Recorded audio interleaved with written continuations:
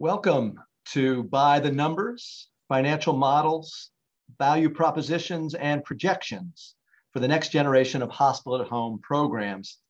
It's a webinar sponsored by the Hospital at Home Users Group, presented in partnership with the American Academy of Home Care Medicine and the American Hospital Association. We'd like to recognize the generous support of the John A. Hartford Foundation for the Users Group and this webinar series.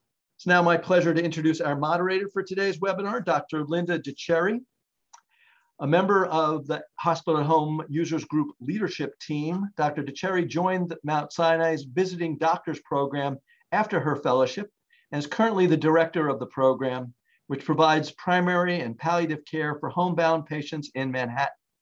Today, and even more relevant to today's program, she is also clinical director of Mount Sinai's Hospitalization at Home program and a national expert on hospital at home implementation and practice. Please take it away, Dr. DeCherry. Thank you so much. So first, I wanted to just speak a little bit about the Hospital at Home Users Group, which hopefully everyone here already knows about since you're here at our webinar.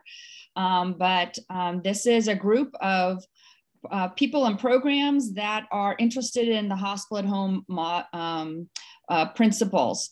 We have a website that's listed here. We have a Twitter handle, and most importantly, we have a technical assistance center. And so if you go on to that part of our website, you can find out lots of information about the hospital at home model. One of the other things we do is have these webinars. We've had a number of them over the last year. Here is a list of them. We have a few more coming up already in the works. And we also have office hours that you can join to ask your specific questions. Very importantly, we have our annual meeting coming up. It's on October 28th. We will have lots of great information, lots of great speakers. So please sign up for that. And at the end, we're gonna have a slide that shows where you can exactly sign up. So now I'm going to turn to our today's webinar. As we mentioned, the title is By the Numbers, Financial Models, Value Propositions, and Projections for the Next Generation of Hospital at Home Programs. Our speaker today is Tom Kiesau. He is the director with the Chartis Group and the leader of Chartis Digital, the firm's business unit, dedicated to digital transformation, planning, and execution across the healthcare arena. Prior to assuming the leadership of Chartis Digital, he led the firm's strategy practice area. With more than 20 years of experience, Mr. Kiesau has served as an advisor to many of the nation's leading children's hospitals, academic health centers, faculty practice groups, integrated health systems, and community hospitals. He directs consulting engagements in the areas of digital transformation, enterprise strategic planning, clinical partnership development, next generation service line growth strategy, and economic alignment. Mr. Kiesau has also participated in the development of corporate strategy and product development strategy for multiple integrated business process and technology firms that serve the healthcare industry. So welcome, and we're very excited for today's presentation. Thank you, Linda. So hopefully what you're seeing on your screen now represents what you saw in the pre-wired agenda. The questions that we're going to be talking about today are a lot of the key elements around how to actually do some of the financial modeling and organizational planning around a hospital at home program. So we'll talk specifically about 4 things: how to explicitly define the clinical population that you're going to scope, both at the launch of your program, how you can expand it over time; how to estimate the programmatic costs over a planning horizon of 3 to 5 years, and how to think about the evolutionary rollout of the capabilities, because not necessarily everything needs to be the capability you're going to have down the line when you launch and you get to the minimum viable product. How to quantify near and long-term economic value creation. This is one that is really central to the benefits that hospital at home creates, and how do you make sure that the organization understands and internalizes those, because those benefits may not all accrue to your hospital at home program. So making sure the economic model is clear and the value creation is broadly understood. And then a couple of things we've learned from some of the work we've supported in the domain on hospital at home and hospital at home planning is what are the common pitfalls, mistakes, challenges you should expect when you're planning for hospital at home. So we can go to the next slide, and hopefully this will align directly with those key questions. So we'll talk about the clinical path to scaling, how to invest, how to build the economic model, and then our perspective on what we've seen of those pitfalls. So we can dive into the next slide. So the opportunity, let's talk a little bit about this. This is an exercise we do with clients when we start talking about how they're thinking about hospital at home. So consider that if you were to build a new hospital in your health system, this would be, let's just say a 200-bed hospital. It would be a major strategic and leadership area of focus. You'd be outlaying capital on the area in the range of $300–400 million. It would be a cross-functional engaged process. It would have long-term dedicated support for years up to the actual program coming online. Yet, we click to the pivot point here, there's not a lot of care innovation. Not to say there aren't new considerations in building a hospital, but the care model is relatively consistent. And the financial model is really leveraging the one that we've all operated in for the existence of health systems. You compare that to the other side here, though, building a hospital at home program. This is a disruptive capability that has the potential to move as much as 20–30% of your traditional volume out of a hospital and into the home-based program. It's an entirely new care model with distributed delivery and coordination of clinical services that's unlike anything in a hospital. And it requires a totally new financing and reimbursement mechanism. Yet, it's often not an area of major organizational focus or investment. And so in this context, what we want to try to highlight is try to help organizations get their arms around what hospital at home could be, what it will be, and how they can get the economic justification to be able to support the investment to build this entirely new site of care for their organization. This is looking at hospital at home. There are a lot of innovative ideas out there that there's really no clear evidential basis to say this is going to work. Hospital at home is not one of those. It's been around for a couple decades in various deployments. A number of the leaders who've run those programs are on the call today, part of the hospital at home users group. But it has enormous benefits in terms of patient results as far as increased sleep time, reduced mortality rates, reduced adverse events and readmissions, lower overall cost, patient satisfaction with the experience themselves. It is something that is good for the patient, for the health system, and for the healthcare ecosystem more broadly. The challenge is, for health systems, we live in a world where this is in some ways cannibalistic to us. And so if we take it out of the health system, there's a lot of the focus we've seen with clients that have struggled with this is the implication of losing it out of the physical asset. But we have to look at this in the context of a broader market consideration. And there is a threat. If we as health systems aren't thinking about it, there are other disruptive players in the industry who are looking at it as well. Payers, home health agencies, technology vendors, retail health, physician practices, non-local healthcare systems that see this as a way to extend their reach into a new competing geography. All of these areas are sitting out here, and hospital at home breaks down a lot of the traditional barriers that have protected hospitals from these kinds of existential and insurgent threats. But the flip side is it's not just a threat, it's also an opportunity. There's an opportunity, there's a cost arbitrage, there's the opportunity to capture new revenue, you can avoid capital expenditure. If your health system is full, you're thinking about the cost of adding new beds, 1 to 2 to, depending on your market, you get into some of the West Coast earthquake retrofitting, $3–4 million per bed. There's a lot of opportunity and justification to avoid having to invest in those hospital-based capabilities and to capitalize on what hospital at home brings. It's also something that a lot of the payers are interested in, and again, drives better health outcomes across all of the elements of ED interactions, readmissions, post-acute utilization. So it is a benefit potentially for health systems as well. But we need to think about the organizational elements, and it is a complex and new care model that we have to develop here. It's a business, not just a clinical offering, right? But you have to think about these 5 key dimensions that we'll spend a little bit of time on, but really in a macro sense, any of the planning has to consider the clinical model. How are you actually going to deliver the care in granular tactical detail? How are you going to operate the business? All of the administrative support that goes around running this kind of a program that isn't directly related to the clinical elements. How you're going to handle revenue cycle, how you're going to handle all of the compliance and legal considerations, all those elements to operate this new site of care. What's your engagement model going to be? This is not a patient locked in your hospital. This is a patient in their own home. How are you going to engage the patient, their family, What is the technical platform that you're going to use to do that, as well as the processes and protocols that dictate how it's going to be operated? What's the economic model? This is the one that a lot of organizations have just said, there's no economic justification, so we're done.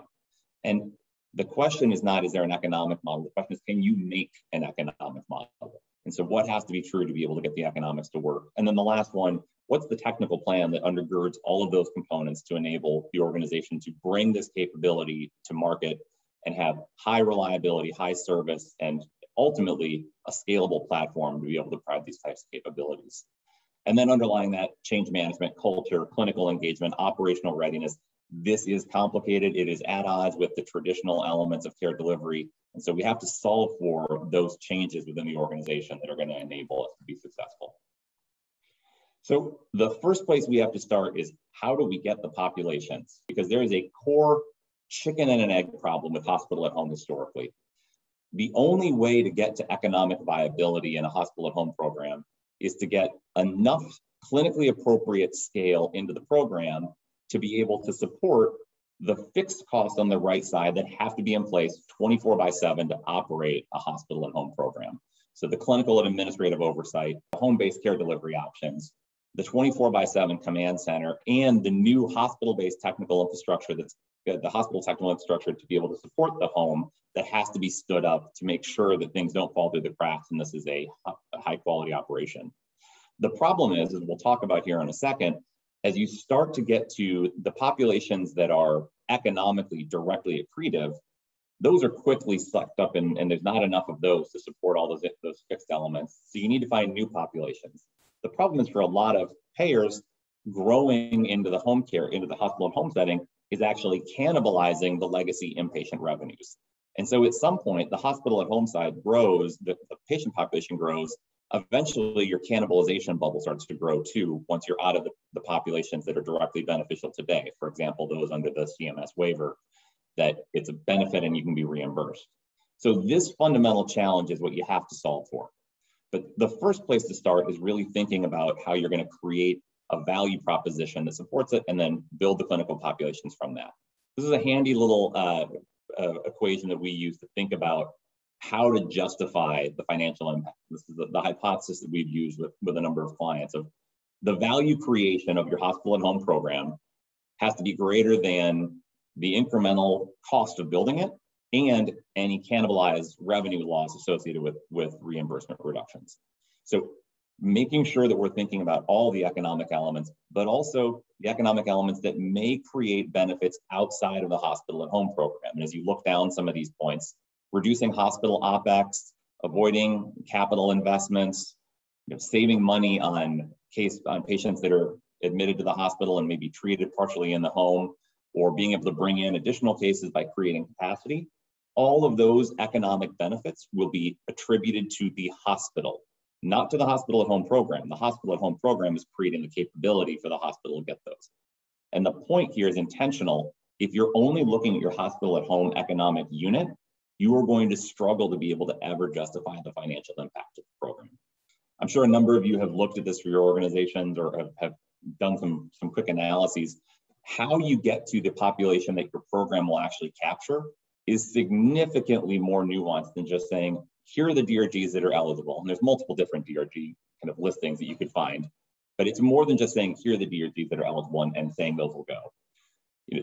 There's a certain population of inpatient cases today that are coming into our hospitals, and there's a subset of those that, based on a retrospective DRG analysis, may be eligible for care in the home. Now, the catch is, it's easy for us business folks on the back end to look at it and say, this DRG is there, this patient could have been in the home, but it's more nuanced than that, right? Which goes to the next step down, which is, what are the real-time eligibility criteria for the patient that allows the clinician to be able to make the call to say, yes, they have a DRG that's eligible, and they're in a geography that we can serve, and their social determinants of health are appropriate for us to be able to put them in the home. And based on what I can see now with what's presenting to me in the emergency room or based on their inpatient visit, what are the conditions that allow me to say they can safely go to the home? So the DRG is assigned retrospectively. We can look back. We need to be able to identify it prospectively. So how do we take that based on the symptoms and based on history to be able to identify it? And then now we've defined a clinical cohort, but now we have to figure out the ones that it's economically viable for the health system to serve. Today, that may be the Medicare fee-for-service elements of the waiver. And then the next step down is we've now done several layers of reductive cuts. Now we're down to cultural alignment. Is the patient willing to do it? Is the provider willing to do it? And is the organization commitment there to do it? And so for each one of these, as you look to the right, being able to identify the path to scale. So for the acute populations, thinking about who's going to be eligible in a macro sense, redirecting from the ED into the hospital at home hospital at home program, rebedding from an acute bed, bringing in future populations, observation cases, subacute, post-acute, over time, potentially surgery cases that are recuperating in the home. Then going to how do you expand the population of the DRG cases, the DRGs you can bring in. So evolving your standards of care so you can take care of a broader array of DRGs. The next one down, how do you identify these patients? The only way you get to scale and get as many patients through this funnel as possible is being able to identify them at the point of clinical service. So building out the ability and the infrastructure to be able to identify patients and present the idea and the option to the clinician making the decision. Next, economic alignment. It has to extend beyond your Medicare fee-for-service populations. How do you bring in other risk populations? How do you bring in Medicaid, Medicare Advantage, commercial populations, and get a bigger and bigger pathway down the funnel of patients that are going to be eligible? And then last but not least, and one of the areas we found to be one of the most significant as far as sensitivity to the outcome is treat your entire organization as an engaged buyer of this offering. They need to understand it. They need to understand what it is. They need to understand the importance of it long-term so that they can get behind it and support it. And if they're not engaged in the process, they will not. Interesting, what we found, patient willingness is generally pretty high, especially if the provider is advocating for it. Provider willingness is where we found a lot of the challenge of getting everybody on board with the idea, setting the standards on eligibility criteria with them, and then applying it. So I'm going to move through these next pieces relatively quickly, but it's going to be a really important kind of framing piece that we're going to go through each of these in a little bit of detail of the funnel. So the first point is understanding the populations you're talking about and being clear about that organizationally. There's principally two you'll hear talked about and that the waiver identifies specifically are substitutive care and restorative care, kind of the rebedding population. To apply and be eligible for the waiver, they have to come either through the ED or from an inpatient unit. So these are kind of the two core populations that many health systems will think about and pursue. But it's not the only population. On the next slide, we look at the ecosystem of home-based care extends much into the post-acute realm and then even upstream into the pre-acute. How do we start to think about some of the capabilities here to be able to get more populations to create more scale that the investments we put into the hospital at home program can be leveraged in other directions? And we'll come back and talk about this on the financial modeling too, because this is how we get the clinical population. It's also how we get the economic viability. This is an important piece to be really, really clear about with your organization. And this is we've tried to distill it, and I realize there's still a lot of words on here, but how do you think about in the ED redirect population, the population that is really eligible for your hospital at home program? And we think about it in three kind of macro categories. Those that immediately fit, those that are based on all known available information, the patient looks like they can go into the program and be safely and effectively treated. Those that are we call delayed fit. Maybe there's some element of the clinical needs or clinical offering or social elements that the health system isn't ready to serve, but we see a path to be able to solve it in the relatively near future, and there's an understanding of the population. Those two together tend to represent somewhere between 15 to 30% of the cases. The immediate and the delayed fit are the two that together kind of represent that overall DRG number, right? If all things being equal, what could possibly be in here? But then layering in some of the engagement around how to get the other criteria, whether it's social elements. And defining these are really important to have your stakeholders weighing in on. So what can go in today? Your emergency room attendings should be weighing in on that. Your hospitalists should be weighing in on that. Your medical staff in general should be having perspectives on each of these by understanding the offerings of the program and being able to stay where they fit. And we need to acknowledge there are some that just don't fit and won't fit for the near term. This non-fit population doesn't mean they won't fit indefinitely. But for now, there is a population of cases we're just going to carve off and not worry about. The next piece is going into the rebed population. And this is, again, these are not in the ED, these are in inpatient beds being essentially transferred to a hospital at home bed. They still, by definition, are meeting inpatient criteria to be in a hospital bed. However, we're rebedding them to a lower cost of care and a more patient-friendly setting, which is their home. And so being very specific and engaging the executive team, understanding the role of what this is going to be and putting an orientation on why we will do it as opposed to why we won't do it. Engaging clinicians to get perspective on specific clinical conditions that would have a patient get in or be ruled out. And then the actual people on the floor, the operators who are going to be making the decisions and presenting these ideas, how do we actually make sure that we've got a system that they understand and work this into their daily workflow so that we can be able to get the patients appropriately out that should be out. So when you start thinking about the eligibility criteria, the other piece here is being very specific on how you're going to theoretically identify the patients as they come through and putting the personnel resources or the system automation resources in place to support that process. This is obviously a very high level kind of illustrative journey for an ED redirect with a number of kind of steps along the way. And some of the granular details on the side of how you can leverage tools and how you can engage the ED clinicians around the decision making. But this process is not something that you can create and then force on your clinicians. It needs to be something done with the clinicians that they need to weigh in on so that they can feel accountability for achieving some of the redirect numbers that will ultimately be tracked and managed throughout the work. And so as we think, so now we move into the economic alignment considerations. Again, the populations that are eligible are relatively limited today, right? It's any risk-based population where the provider bears the risk. And if you're on the waiver, you can receive parity for the ED redirect and the rebed population. But developing a very granular and specific set of considerations around how we are going to bring more payers into each one of these different payment schema, like what are the benefits of this payer moving into it, and laying out a pathway to bring commercial payers, Medicaid, Medicare, non-fee-for-service, or if you're not on the waiver, how you're going to get the waiver so you can bring these populations, and looking at the implication of each one of those tranches to be able to quantify the impact on the overall population's economic viability. And this is a very kind of high-level macro view. You have to be able to drill it down to the next level below this at the individual plan level, because obviously, especially at the commercial point, contracts vary dramatically by payer. And if you're not able to establish a plan for moving individual payers as part of this, you're going to be stuck at a subscale point, which is you'll hear as you come to some of the conclusion points at the end. Scale, lack of scale is what kills a hospital at home program. It needs to have the scale to be able to remain viable. And so making sure as many payers are in as possible and having a specific and targeted and actionable set of steps to get those payers in is essential. This is the point I was alluding to. The impact of culture. Sure, payer eligibility has an impact. DRGs between delayed fit and immediate fit have an impact.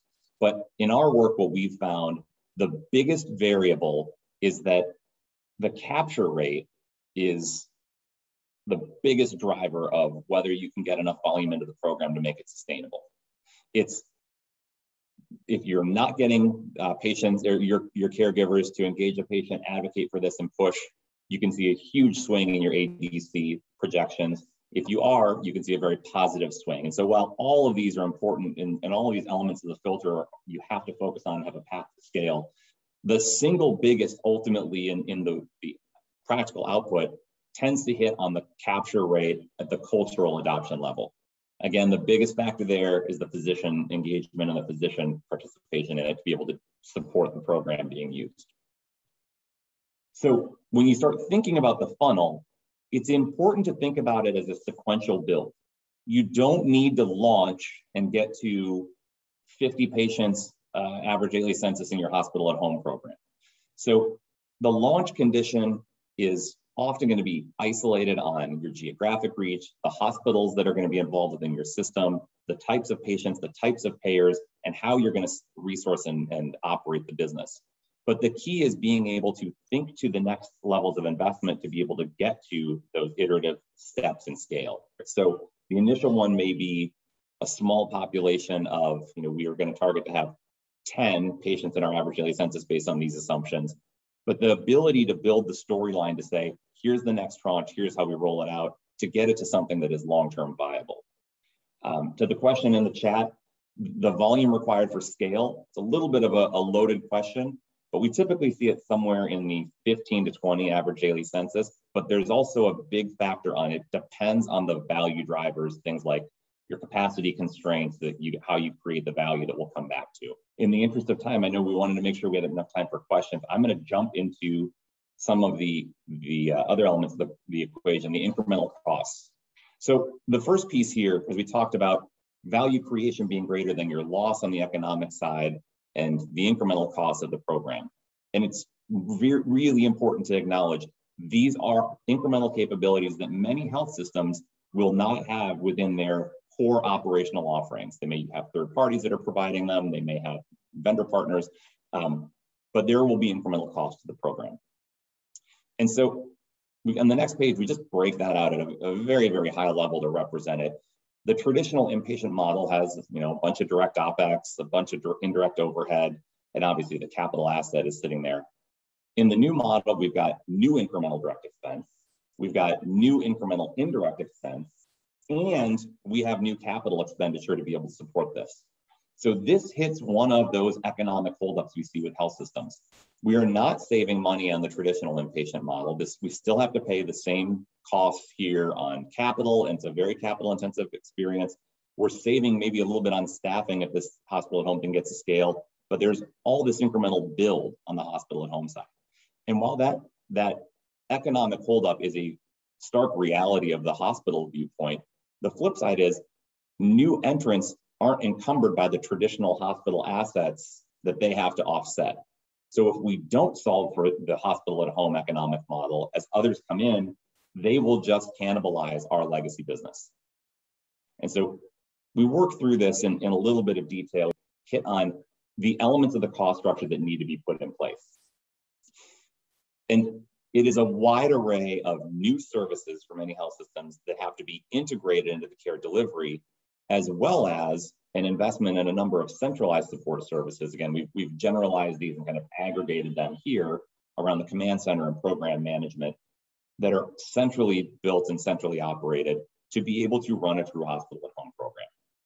And so what the cost of each one of these, though, represents depends on how sophisticated you think about operationalizing them. This is one of the framings we find a lot of hospital at home programs are forced to stage one, because they haven't had the investment from the health system to be able to push towards the stage two. So stage one is human mediated. We're depending on people, on manual process, and on practically what it turns into is lots and lots of phone calls to be able to manage and administer the program. That's obviously relatively easy to start up, less time consuming, less costly, but it's unscalable because you've got risk of process failure and the very negative adverse events that come with it around quality and safety, but it's also economically way higher variable costs because you're having to cover all of the process with human steps. Moving to stage two is a system mediated model of hospital at home. Now, this is where you're using technology and systems to help prompt and execute next steps around more efficient human intervention. But now you've got a fixed cost to be able to build the infrastructure, the technical components, to be able to have the offering ahead of the patient volume. So now you have to be able to demonstrate an investment return because your costs are going to be greater than your revenue streams for a foreseeable period of time. And then the third stage we call out is if you believe in the home as a site of care, the lines that we've created through the traditional reimbursement systems will start to blur. And having capabilities to be able to serve the home will be able to be extended beyond just the individual hospital at home program to things, like we said, some of the post-acute, but also home-based care models around primary care, home-based service lines for things like cancer, cardiac, neuro, mental health, that having these capabilities will enable us to expand our sites of care for our other programs and reach into the home differently. how do you actually practically start getting into some of these cost questions? And I'll get to some of the pieces of the staffing costs and staffing ratios, because one of the pieces, as we go to the next slide, is understanding what you're going to insource, the left side, what you're going to outsource, the right side. And these are illustrative based on a couple of client examples. It's not to say this is the way everyone should do it, but then recognizing these are not static decisions.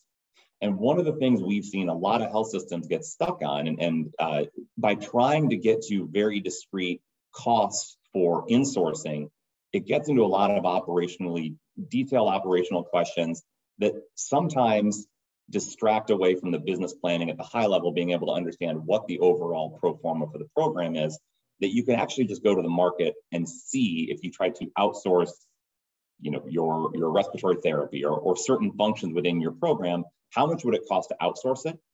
Could you do it cheaper in-house with your resources? Perhaps. However, you now have a market data point that allows you to plug it into your economic model, that worst case scenario is kind of like your most conservative bar, that you can use that offering. Over time, maybe you outsource it to start and you move to insource, or maybe you keep it as an outsource. But what's really important when you're estimating your cost drivers is, how do you understand what your costs are on the insource that are accurate and defensible? And then how do you actually understand what you're going to use partners on the other pieces? And so as you look at the unit economics, this is a de-identified illustrative example.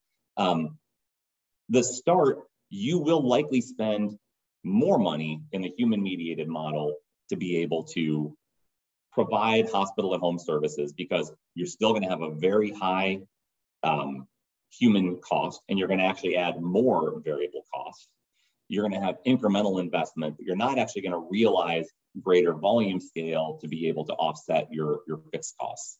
And so as you start to look at your modeling and looking at your assumptions further out, the incremental fixed investments will allow you to shrink the allocation of that yellow bar, right? So the amount of money per interaction will go down, and you'll be left with just a larger variable cost portion.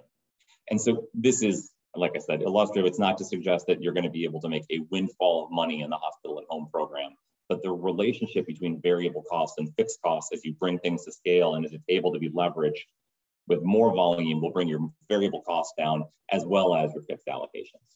So I'm going to jump quickly into the value creation. I know we've only got a couple of minutes, and I do want to make sure we've got enough time. Value creation. This is where we're finding a lot of health systems are really struggling with how they're actually going to demonstrate a return on all those incremental investments and costs we just defined.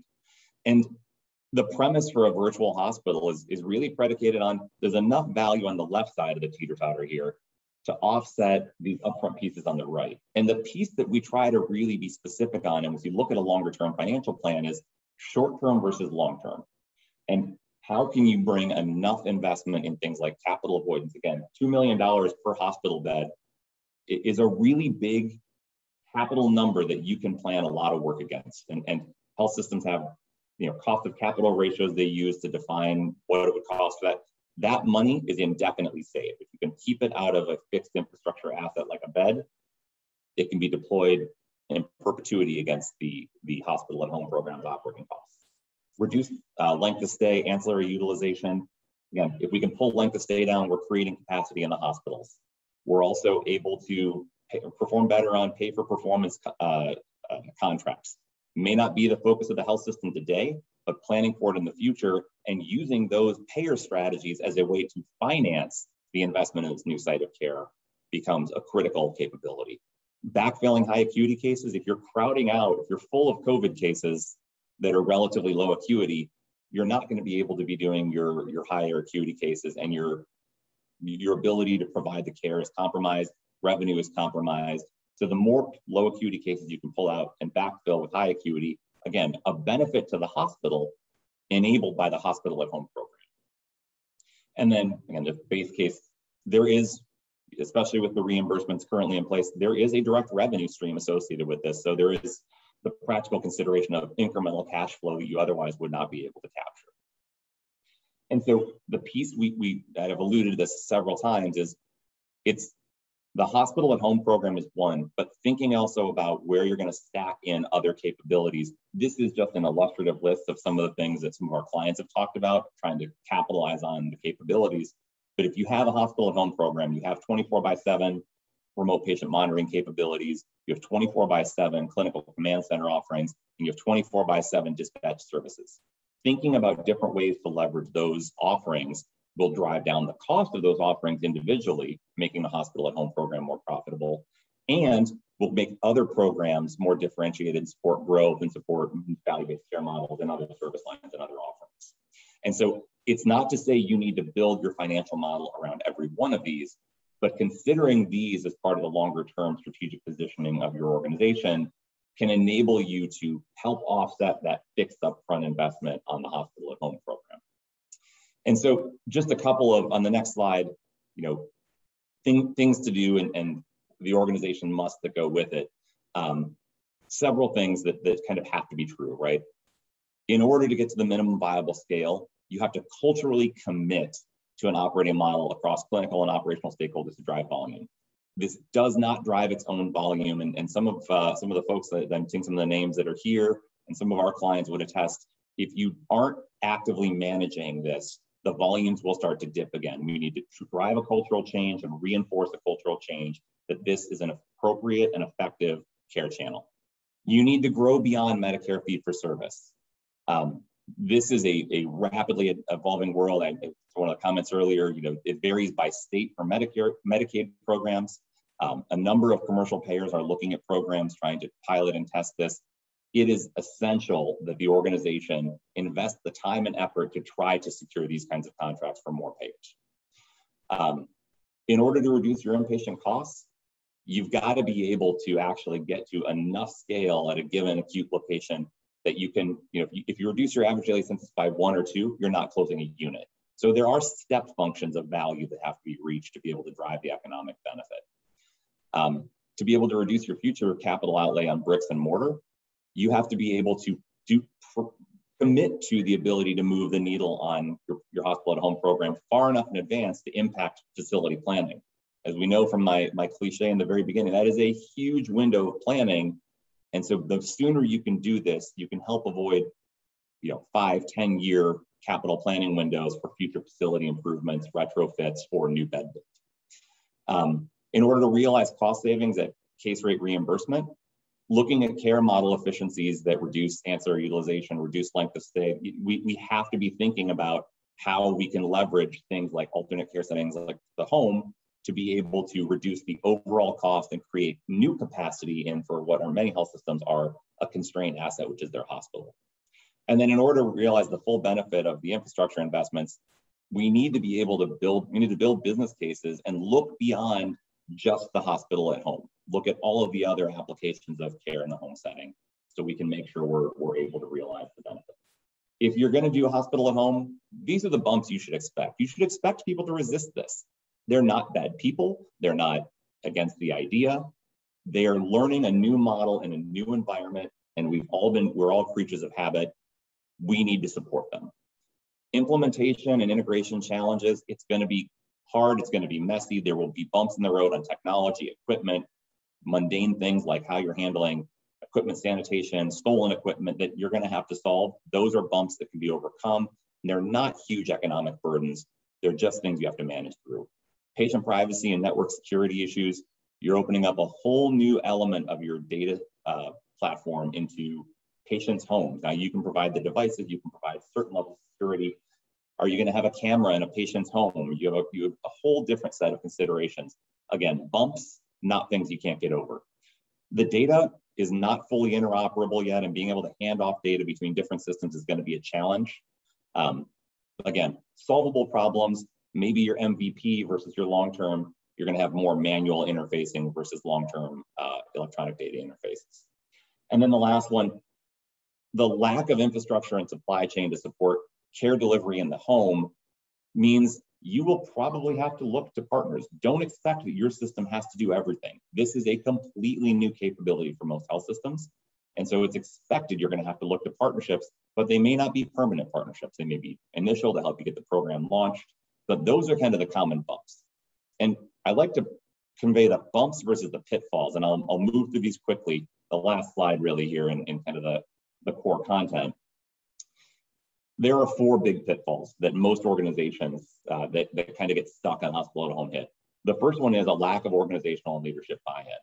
And when you see that, you don't get enough resource investment, and there's not enough of an organizational mandate behind the hospital at home program for leaders of the program to get answers to questions they need answered to be able to support launch. And so you often find subscale programs or a subacute hospital at home program that can kind of build iteratively off of like the home care infrastructure, but not really getting to replacement and a strategic positioning to obviate acute care for a portion. The other pitfall we see is just a lack of sufficient financial and human capital investment. This is an intensive effort. It takes scale to be able to get the benefits, and it takes resources to be able to shepherd the change management and the process through the organization. If this gets dropped on someone as a side of their desk effort and they don't have resources to support them, it will not, in almost any case, be able to get to the scale of a full, high-functioning hospital and home program, just like you wouldn't expect any other new business to launch off the side of someone's desk. The third pitfall is not clear on what the hospital at home program is trying to achieve. If you're not going to say what success looks like, it is practically unachievable. And therefore, you're never going to be able to get the investment to support the next capabilities and those step functions. And so you often find these programs getting stuck in human mediated. It's an interesting experiment, it's an interesting pilot, does some kind of interesting stuff, but it doesn't meet the threshold for differentiation and scale long-term. And so it sits there. And then the last one is a lack of clearly defined financial benefits. And I know, in a short time, we quickly glossed through these, but there are a lot of economic benefits that a hospital at home program can create. But in traditional financial accounting mechanisms, it often looks like a lost leader, which makes it hard to justify the incremental investment, despite creating benefit for other P&Ls. And like the example I said, the hospital's realizing the benefit. These pitfalls, any of these can be things that they're not bumps in the road. They are a bridge missing on the path for hospital at home. And if you don't solve these and don't acknowledge the implications, or if you're seeing these implications, the pushback would be, is this the pitfall you're stuck in right now? These are the things that most hospital at home programs are facing that are causing them to struggle to get to the necessary scale to be able to show the economic return. So in the interest of time, I'm going to go to the next slide, kick it back over to Linda and try to answer any questions. Sorry for going a few minutes over, Linda. Oh, no, that was perfect. Thank you so much. I think you gave us a lot of great information. We do have quite a few questions. So I'm going to start with the Q&A. We have a question about, can you share financial arrangements for the inpatient early discharge patients given the DRG? Yeah, so the model that you're looking at, I'm not sure I fully understand. Can you share the financials? Are they asking, Christine, I'm not sure if you're asking if you can share the money back, or if you're asking me the models we've put in place. We've looked at this very specifically on a unit cost mechanism. And so being able, this is where I was saying, here are the days of staff beds that we have to use. If we can cut a day off the length of stay and you aggregate that across a macro population, how many days can you reduce? And then quantifying that based on those variable costs. Oh, and you're getting a clarification.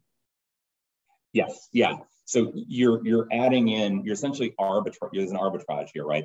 The cost of hospital-based care versus the hospital at home-based care, there is a difference. The hospital at home-based care is in fully allocated less. And so if you can pull that patient out, put them in the hospital at home bed, you're able to conceivably either reduce your staffing in your acute unit or backfill that with another patient, another case rate, and you get another full case rate payment that otherwise you wouldn't have been able to accept. And so there's two pieces here. If you have a capacity issue, you will double win, right? Because you're able to save on the cost and the case rate, even though you got the incremental payment to the hospital at home or the incremental cost, but you're also generating more revenue per bed, right? So again, this is where I think when someone had asked, the value, the minimum economic scale really depends on a couple of variables. Capacity is one. If you are at capacity, your threshold for being able to get to that minimum economics, the minimum size, is dramatically lower than if you don't have a capacity issue. Having said that, you don't need to have a capacity issue for this to still be a strategically viable play It just may have a longer upfront investment window to be able to get to those other populations. We have a couple questions here. I'm switching to the chat for a minute now about how do you evaluate staffing costs? Do you have staffing ratios? And kind of a similar question is what happens when you cannot insource nursing because you don't have a home health license? I think they're both related to staffing. Yeah, so there are definitely staffing ratios. I think one of the things, and not to inappropriately plug, but since you're sponsoring it, the user group is a great source to get data points on staffing ratios. It's a great cohort of people that share a lot of really good information on this. Having said that, the models vary pretty dramatically, and it really depends on a number of assumptions about how you're serving, which clinical populations you're serving, and how you're serving them. You know, whether it's, and the role of other support resources, community paramedics, the role of virtual. There's a number of variables there that would make the exact ratios vary. But the ratios and those models, we would recommend building those with your clinical teams at your organization, talking about it, discussing it, understanding, you know, if there's, you know, union concerns with different sites of care, maybe you avoid certain models. If there's third parties that you work with that can provide the capability that you can't, it's a little bit, the answer is going to vary based on your specific considerations, because this is, you know, if you're trying to do this purely with just nursing, for example, I'm sure you're all dealing with the same challenge most of our clients are, which is there is a pretty acute issue going on right now with just nursing staffing in general. So trying to be creative about how you can meet the conditions of participation, but still provide service in a way that isn't 100% predicated on the most constrained resources in our healthcare delivery system is where you want to bring in your clinical partners, and obviously engaging payers and you know, the user group for other experiences. It's just you've seen one, I think is what we've experienced. A question here in the Q&A is, can you address how academic medical centers can get excited about hospital at home and can be willing to crack the inpatient mold and training of residents? Maybe a little bit out of your area, but I'm sure you work with academic medical centers. Yeah, you know, we work with lots of academic medical centers, and I will generalize and say, I think the residents and the trainees in general, the fellows and residents are often excited to be able to be a part of new and innovative models. We've seen them in a number of our clients actually pushing to say, why isn't digital care delivery part of our curriculum? Why aren't we talking about this more? Why isn't it integrated into our teaching experience in the same way? I think you would find that they are often willing, they're probably the ones most pushing to break the mold. I think it's incumbent on us as, you know, those who've been in the industry longer to figure out ways to test how we can break the mold. I mean, there are certain elements of the training programs that they're not really built for flexibility.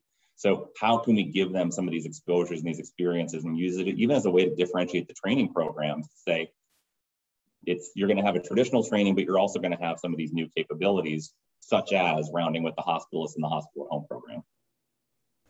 Great. Yeah, I definitely agree. We had a lot of excitement from our trainees. There's a question here about how do you get payers other than CMS to agree to this payment model? Yeah, so this is when we've done a fair amount of back and forth modeling with some clients on. You need to actually go to them. I think one of the pieces we've seen is a resistance from finance departments and the managed care team to go to payers to talk to them about new payment models and things like hospital at home. And there's a little bit of a belief in some circles that we've interacted with clients that if we go and ask for this, we're going to have to give them something, right? We're asking for them to do something different. So therefore, they're going to take it out of our hide on our overall fee-for-service rate growth.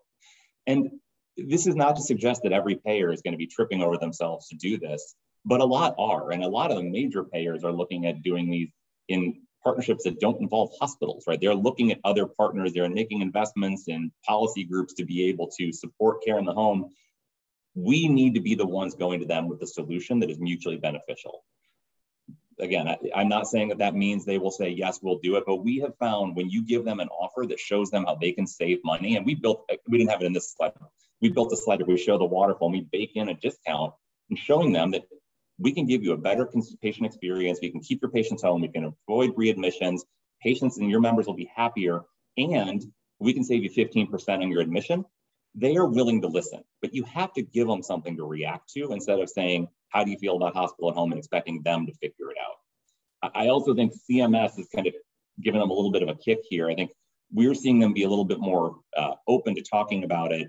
And I think that what happens post public health emergency will be, if provided the hospital home program continues in some capacity, I think you will see more and more commercial payers really believing this is going to stick and making investments in the program. Great, thank you. There are so many great questions here, and I know we're not going to be able to get to them all. And we have a few last slides here I want to get to. What we'll do is we're going to share them with Tom, and if they're appropriate, he'll for him to be able to answer, he'll answer them, or we'll maybe as the users group, we will get them answered and put on our website or responded to you. So I'm going to move on to the last couple slides here. So again, this was sponsored by the Hospital at Home Users Group. Our website is on here along with that Technical Assistance Center that we mentioned. And if you're specifically interested in the CMS waiver, we have a lot of good notes on that, on this last website listed on this slide. Again, these are our webinars. They're all available, just like this one will be available online soon. So you could spend your Saturday night binge watching all of them back to back. They're that engaging. We have, as I said, the conference, our annual meeting is coming up. Please register. There's a small fee, but it is going to be a fabulous conference. So please join us on October 28th from 11 to 5 p.m. It's a virtual conference. So thank you very much for the presentation today. And again, thank you to the John A. Hartford Foundation, who supports the users group. And this webinar was put together in conjunction with the American Academy of Home Care Medicine and the American Hospital Association. Thank you.